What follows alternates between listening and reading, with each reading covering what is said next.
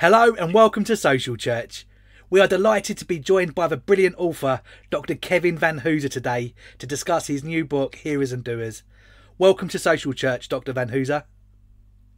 Thank you for your hospitality. Before we talk about your new book, Hearers and Doers, tell us a little bit about yourself. Well, I'm a native Californian. Yeah. I have graduated from school in California, but then I went to Cambridge, England to do my doctoral work. Yeah. Along the way, I met my wife in France during a short mission stint. And so we together lived in Cambridge for several years. And then after my doctorate, we found ourselves in Edinburgh, where I taught at the University of Edinburgh for 8 years. Wow, yeah. And then we came back to the States. We have 2 daughters. I have 15 PhD students. I've been teaching here in the States since 1998, over 20 years. And I'm committed to working not only with my students and my doctoral students, but also with pastors who appreciate the need for theology to serve the church. I've been active for the past few years in something called the Center for Pastor Theologians. So you're a busy man then? Busy, but I don't feel that I have a job. I just get to do what I enjoy doing all day long. That's so good, isn't it? That's so good. Tell us about this brilliant new book that you've done. So, Hearers and Doers. And how did you come to write it, Kevin? It started its life as a series of video lectures, believe it or not, on the importance of reading the Bible theologically in the church. The video series was called The Path and Place to Make Disciples. The path was reading scripture, the place was the local church. And to be honest, I never intended to write a book, but the people responsible for the video asked me, could I turn it into a book? And then when I looked at it, I thought, I'm going to need to do a lot. So I ended up revising everything pretty radically, added 50% new material, rearranged everything. In fact, I only decided to focus on wellness, diet, and fitness as an overarching theme after seeing the cover art the publisher was proposing, a staircase. And I thought, climbing, and that's exercise, and it's making progress. So everything started, in a sense, from a video lecture and from a picture. Yeah, excellent. So those video lectures, are they available to the public? Well, yes, at a price. It's part of theological education online. And this particular company is called Faith Life. Has a lot of speakers that have given lectures, and to be honest, I don't know what it costs, but the idea is you can take an online course with video lectures and so on. Brilliant. Well, we'll find out the link for that, and we'll put that in the description below as well, in case any of the listeners are interested. That's brilliant. Very good. So, why do hearers of the same word become different doers? Yes. I think Jesus had something to say about this in his parable of the sower in Matthew 13. He talks about the word of God being sown, and the reason hearers become different kinds of doers is that the seed falls on different kinds of ground. That is, the hearts of people are not the same. Some people are very excited initially and enthusiastic about hearing the word of God, but then after a while they lose their passion. And so it's like a seed sown on rocky ground. It may take for a bit, but then the plant withers. And then other seeds get crowded out by invasive species, among which I think we'd have to include social media. And as I explain in the book, it isn't enough simply to hear the word or even to study it. I tell my students this.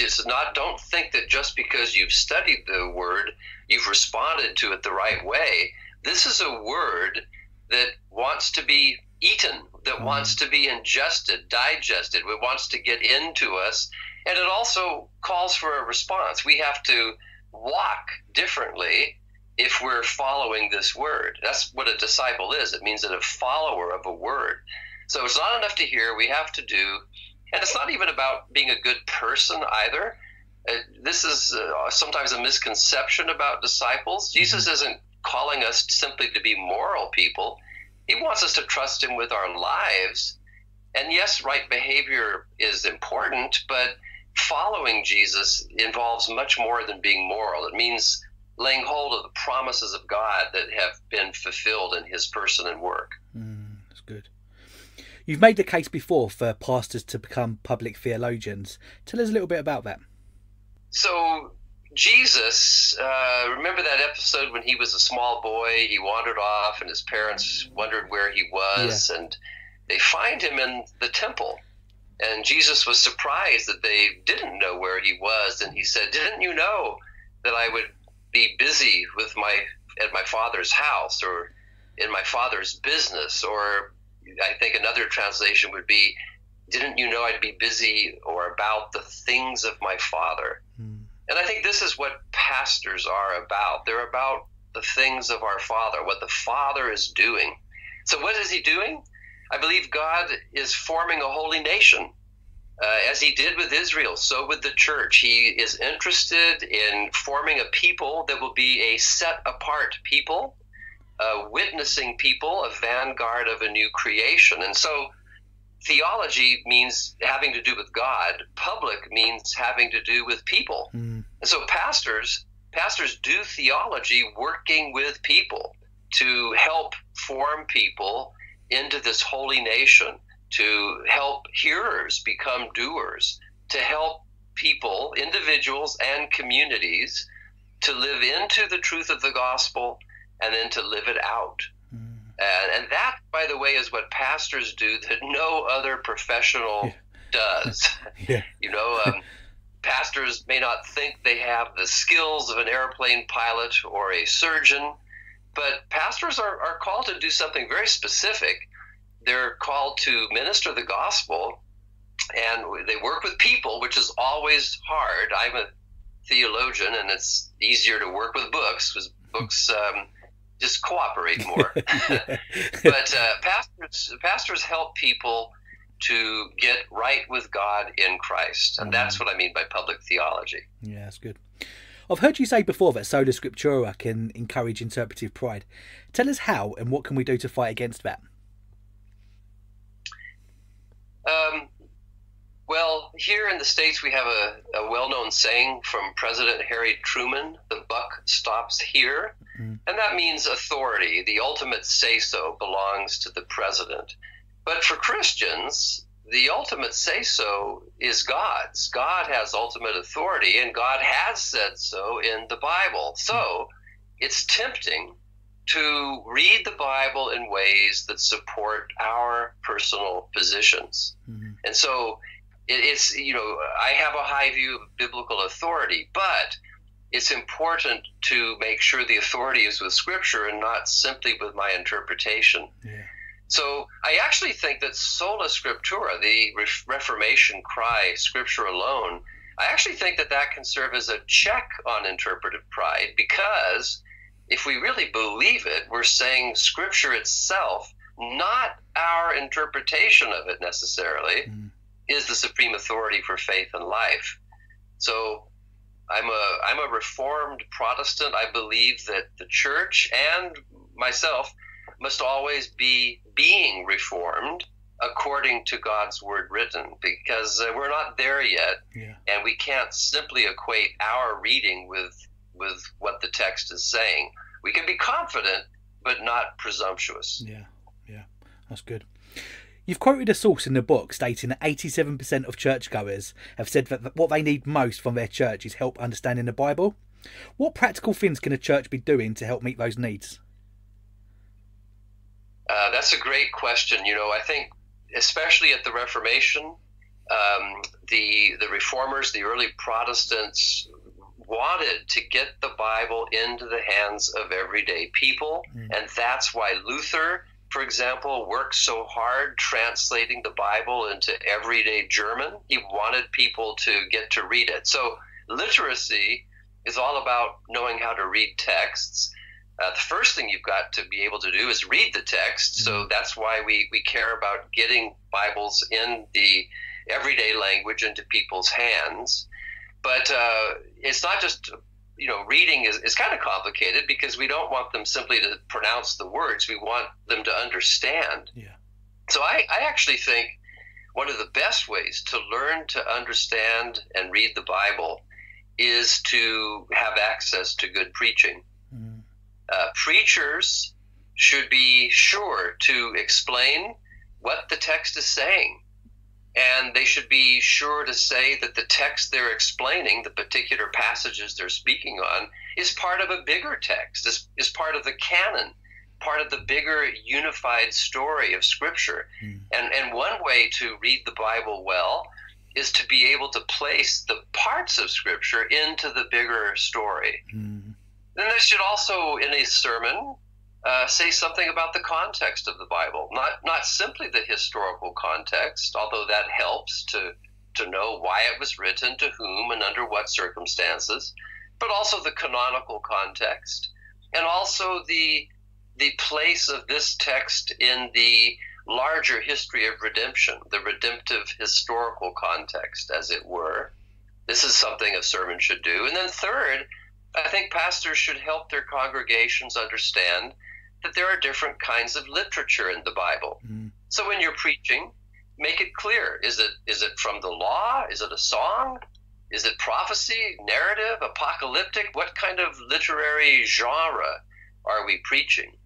And I think that this is why, by the way, preachers need to be trained in how to read Scripture. They're modeling it every time they preach. And I'm also struck by the fact that John Calvin wrote his famous Institutes, which is a book of theology, but he wrote it, he says in the preface, in order to help people understand the faith, what it's all about, so that they would know what the Bible is talking about when they read.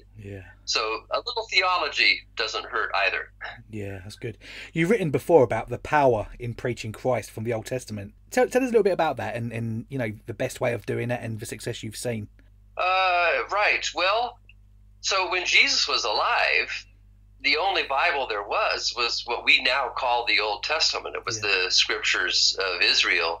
And so when we read in the New Testament that Jesus was teaching in the synagogue, we have to understand he was always teaching from the Old Testament. I think that's significant. Somehow he was able to teach from the Old Testament about himself, about who he was and the significance of his work.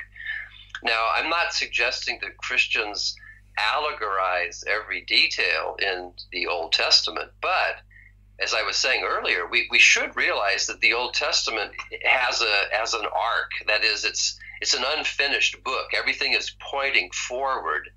To read the Old Testament as Christians, we have to be able to follow the plot of its story, the arc of redemptive history, and it comes to completion in Jesus. So when we're reading the Old Testament, we have to be thinking, how does Jesus continue or complete this story? And the New Testament clearly shows that Jesus is the second Adam. He's the one greater than Moses. He's a greater prophet. He's a greater priest. He's a greater king. And more importantly, we see his saving work, his death on the cross, in terms of his being both the high priest and the sacrificial lamb. So I'm saying we really don't understand who Jesus is or what he was up to apart from the Old Testament. And so we need to read Jesus in light of the Old Testament and the Old Testament in light of Jesus.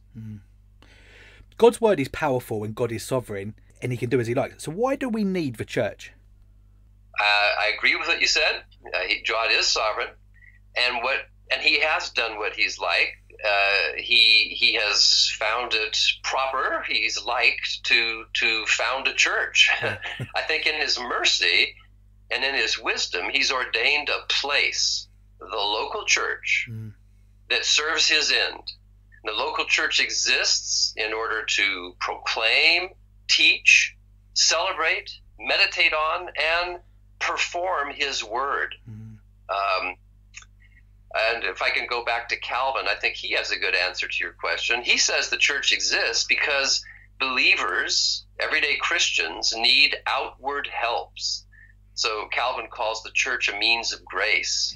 And it's a God-appointed means by which God invites us into the society of Christ, keeps us in that society, and matures us unto Christ's likeness. And that's the answer to what the church does for the believer.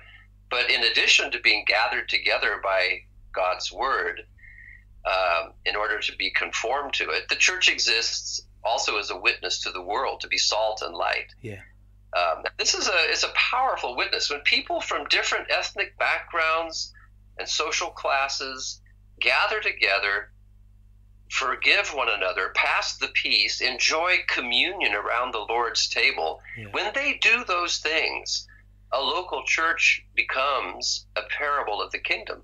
It's a living demonstration of the reconciliation that does exist in Jesus Christ. We need the church for the same reason we need ministers, to minister the word and to embody the reconciliation the word announces. Yeah, so true. In Hearers and Doers, you speak about church as the theatrical church. Tell us a little bit about that. Well, in another book, and in fact 2 other books, I've used the theatrical analogy to talk about theology and the church. Very briefly, I think it's appropriate because the gospel is something God says and something God does on the stage, as it were, of world history. So there's something very dramatic about Christianity. It's not simply a system of ideas. It's not a philosophy. It's not a system of morality. It's an announcement that God has said and done something in Jesus Christ. That's dramatic. And I was struck by the fact that the Apostle Paul in 1 Corinthians 4:9 says that he and the other apostles have become a spectacle to the world. And the Greek term spectacle there is theatron. He's saying that the Christians have become a theater to the world. And a theater is a very interesting metaphor. A theater is a place where action takes place, but it also refers to the people doing the action. And I think this is what a church is. The church, the people, are where the action takes place. Is where lives are transformed, where communities are formed to live out the truth of the gospel. So that's what I mean by church as theater. It's not a place to play act. It's not a place to perform to get applause. It's a community that lives out the story of Jesus Christ. That's why I think of the church as theatrical. Yeah, that's good. We live in a generation where many of the fastest growing Western megachurches are elevating emotion and personal experience over the word of God. What's your take on this, Kevin? Well, yes, I live in a country where this happens a lot. My concern is that it's hard to maintain an emotional high. I know that people can get worked up to an emotional high, but the Christian life is, I think, yes, it has ups and downs, and there are peaks, but there are also valleys. And the Christian life is a walk, not always a mountaintop experience. It's a pilgrimage. This is why John Bunyan wrote Pilgrim's Progress. Pilgrim was not always on a high. And there's also a strong call for endurance. And that doesn't sound like, a high emotional experience. It sounds harder. And yes, it is. I'm also concerned about churches that go for mountaintop experiences, because I read a book a few years ago entitled The Experience Economy. The authors were, I think, taught at a business school, and they're arguing that what sells today are not simply raw materials, not even the products that we make from raw materials. No, they say what sells today is experience. And so you have people having to do more and more kind of extreme things to feel as though they've had an experience, right? It's not enough to get married today. You have to have a destination wedding. You have to be married at the edge of a volcano or something. As if marriage weren't exciting enough. I guess the risk with that as well, and we again we see it as part of the way the next generation is doing church almost, is there'll be this emotional worship and then there'll be an altar call, and you see a lot of people go forward and they're told from an authority figure at the front that they've made a decision and they're now going to be, saved with no check-in, and this is a response to emotion, and there are people walking out and around with a sense of salvation when really they're not saved. Yes. And the other problem is that there are counterfeit emotional highs. Yeah. You can get a spiritual high from a pharmaceutical product, Yeah, right? yeah. And so we don't live simply for those highs. Yeah. So there's lots of things to watch out for. But on the other hand, I think we should have the emotions are involved, just as every part of our being is involved in becoming a Christian. There is a rightness to delighting in the Lord, and to delighting in the gospel, and to delighting in his law, as the psalmist does in Psalm 1. But this delight, I have a feeling, is more of a settled disposition, not a temporary emotion. Yeah. If we truly believe that the church is one, what should this unity look like? This is a hard question. I do believe the church is one. And we just celebrated the 500th anniversary of the Reformation, and many commentators were saying it doesn't look like one. I think I read the figure somewhere that there are over 30,000 denominations. But I don't think unity has to be institutional. That is, I'm not looking for one single organization. I don't think that's what we have to look for when we talk about the unity of the church. The church is one already in Christ, but it's not an organizational or institutional unity. So that means its unity must be different than institutional. Having said that, I do think the church is one in Christ, and I do think different churches at local and denominational levels should do more to display that unity. It doesn't have to be an institutional expression, but there should be an expression of Christian fellowship. So, for example, those who can share the Lord's table with those from other churches should do so on occasion. And those who feel that for various reasons you can't do that should find other ways to express fellowship or agreement. For example, for years now, I've been a member of something called Evangelicals and Catholics Together. Now, the idea is that in an increasingly secular age, it's good to let the world know that evangelical Protestants and Roman Catholics can agree on a number of important issues, some theological, some social, for example, Christian marriage. For many years, Jim Packer was on that committee too, and he felt it was one of the most important things he was doing in his, the later chapter of his life, working towards this. Now, again, we aren't working for institutional unity here. It's more of a strategic show. It's a witness display of a deep fellowship over the essentials, even though we acknowledge there are things that sadly separate our communions. Yeah. In pursuing that unity, how do we avoid calling wolves sheep and potentially signposting believers to heresy? Yeah, that's a great follow-up question.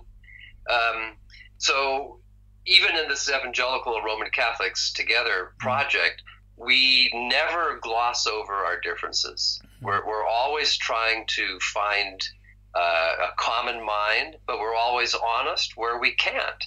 But even where we can't, we still want to remember that there are essentials that we agree on.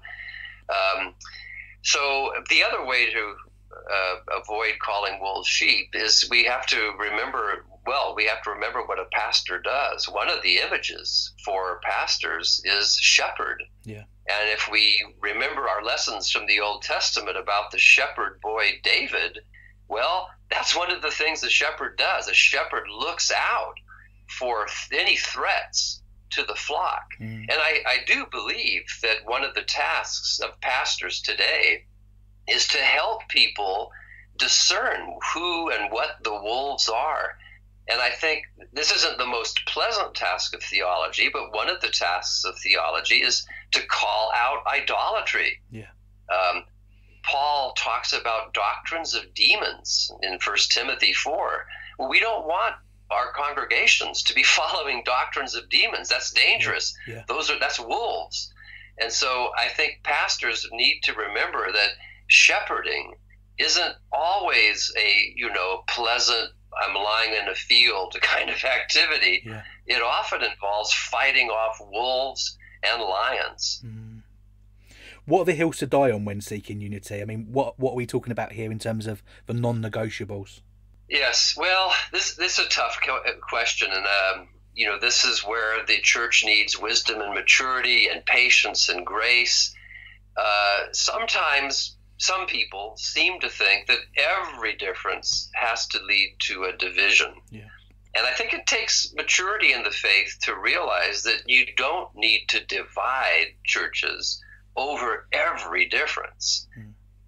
At the same time, I think there are things to divide over.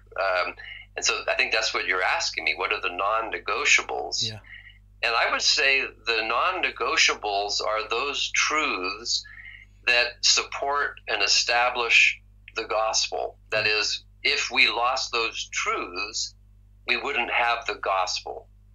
And if we look at church history, we see that the church quickly discovered what those were. For example, in the early centuries, people wondered, do we have to say Jesus is God? That's very hard to understand, because there's one God, and God the Father is the one God. So how can Jesus be God? Do we have to go there? It would be so much easier if we didn't. And so in the early church, you had a group called the Arians who were saying Jesus wasn't God in the flesh. He was God's best and highest creature. Yeah. And thanks to some very discerning theologians, Athanasius stands out in particular, we realize that if you say Jesus is a creature, the logic of the gospel breaks down. Yeah. His death just becomes a tragedy. There's nothing saving about it. How can a creature's death save us? It doesn't make sense. Yeah. So I think that the non-negotiables are those truths without which we cannot proclaim the gospel with integrity. So I think baptism is extremely important, but I don't think the mode of baptism is of the same stature or status as, the divinity of Jesus. Yeah. Does that make sense? Yes. So these are salvation affecting issues, right? Yeah, I think of a heresy as a truth that subverts the logic of the gospel. Yeah, that's good. Yeah. And not every doctrinal difference does that, but some do. And so we have to be alert and we have to be discerning. Yeah, that's good. That's really helpful. Thank you. What role does theology play in making disciples, Kevin? Again, thank you for that question, because I'm a theologian and I teach at a seminary, and sometimes I get students who are in my classes because they have to be, and they really want to learn how to preach or to counsel, to do something practical and helpful, but they have to take theology. So the burden of proof is often on me that theology actually plays a practical role. Yeah. So I see theology as a ministry of the church before it is an academic discipline. Now, some people minister with food. The apostles in Acts 6, they distributed food, and you could say that was a kind of ministry. And I, as a theologian, hand out not sandwiches, but understanding. At least that's my goal. Yeah. I minister understanding, and by understanding I mean grasping the big picture in which things begin to make sense, and to have understanding, to be oriented. This is really a blessing, because when you understand your Christian faith, you know how to go on. You have a better sense of which steps lead in the right direction. Yeah. So I see theology as making disciples because it ministers understanding about God, the world, and ourselves, about the Bible, and about the gospel. When we learn theology, we understand how the news that Christ has died, Christ has risen, Christ will come again informs everything we do. True. I mean, everybody is a theologian, whether or not they realise it or not, right? I mean, everybody's got a sense of a theology that they hold to in terms of their understanding. Everybody, yes, I think you're right. Everybody has some idea of God. I learned this very quickly in my University of Edinburgh Theology 1 class, where I remember a student led off the discussion part of the course by saying, "God to me is." Yeah. Yeah. And that's a very subjective way of saying it. But can we speak about the reality of God, and if so, how? But everybody has opinions. Yeah. Question is, how do you get from opinion to knowledge? Yeah, that's good. That's really good. What makes Christian discipleship so challenging? Well, so in writing this book, Hearers and Doers, I think I saw that lots of people are trying to make disciples. So one of the things that makes discipleship so challenging is we live in a plurality of discipleships. That is, I think a lot of people are trying to get you to follow their words, maybe not Jesus' words, but there are lots of words that people are trying to get you to follow. Yeah.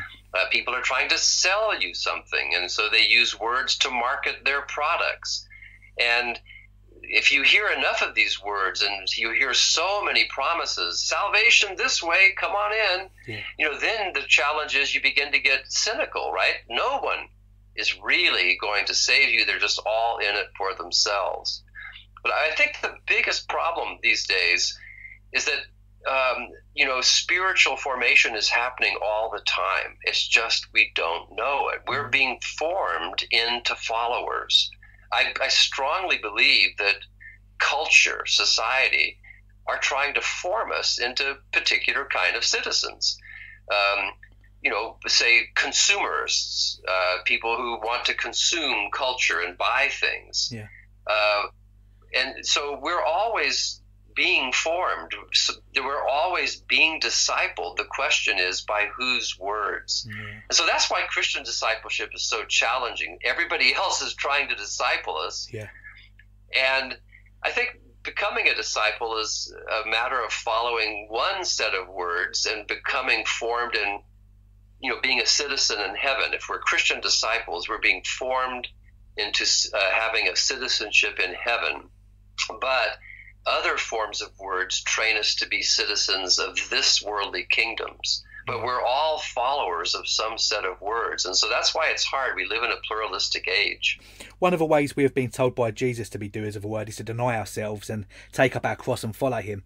What does this look like for the typical Christian in the Western world today?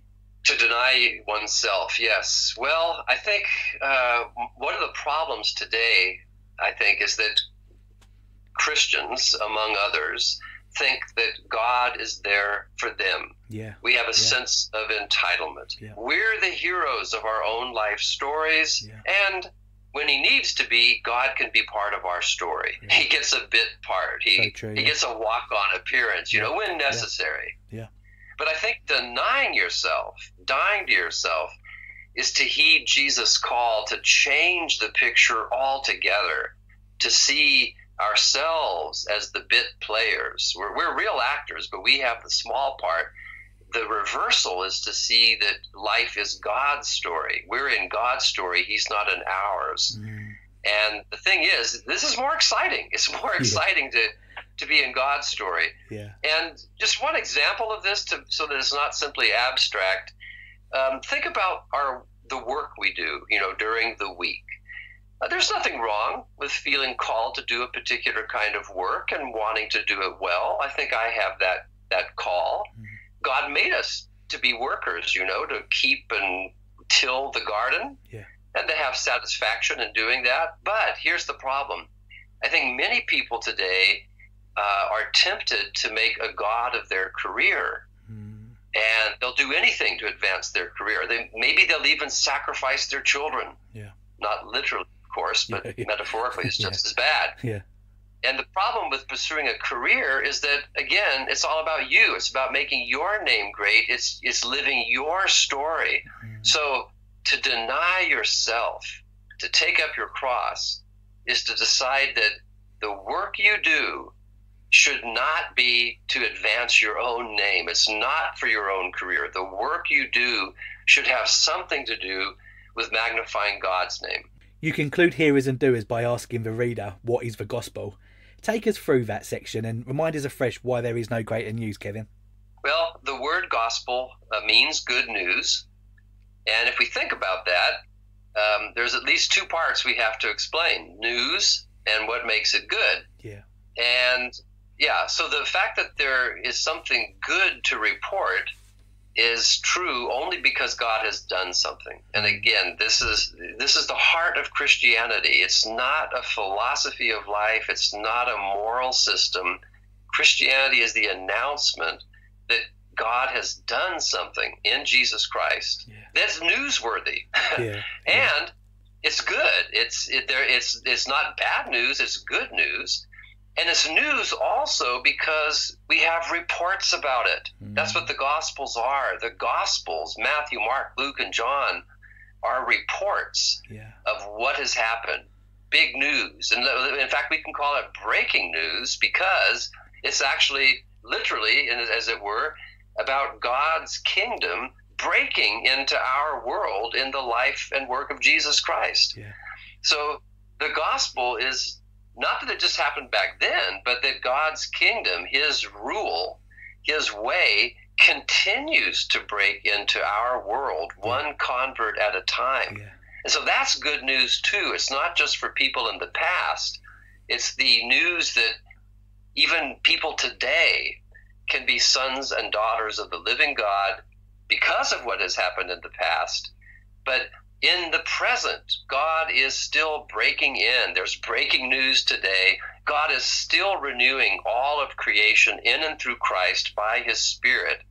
And so the gospel is really the best thing that can be heard because we still live in a world that desperately needs some new energy in it because we're not there yet. We haven't reached a state where there's justice, where there's peace, and where there's reconciliation. But the gospel is the news that these things are indeed possible and are becoming real in the church, which is Christ's body, his holy nation, made up of citizens of this gospel. That's brilliant, Kevin. Really good stuff. Dr. Vanhoozer, are you working on any other projects at the moment? Anything exciting you can talk to us about? Well, it's all exciting. There's some smaller articles, but the book project I'm working on now is a book on how to read the Bible. Yeah. And how to read the Bible as a Christian. Great. And I'll just give you the title as a teaser because it's not yet ready for public unveiling, but the book title is called Mere Hermeneutics. Brilliant. And when will that be out? Oh, I'm hoping in about a year. Okay, fantastic. Dr. Vanhoozer, congratulations on writing Hearers and Doers. It's such a great book, and thank you not only for this book, but for all of the work that you do as well. You're a brilliant encouragement to so many people, and we're really grateful for you. Well, thank you for those kind words, and let me just say it's been wonderful to be back in Britain. Yeah, you said Britain very well there, Kevin. We can tell you've been living here. Brilliant. Well, I'm afraid my accent has worn off. I'm back to sounding like a Californian. Thank you so much for your time, Dr. Vanhoozer. It's been a pleasure. God bless. Thank you. God bless.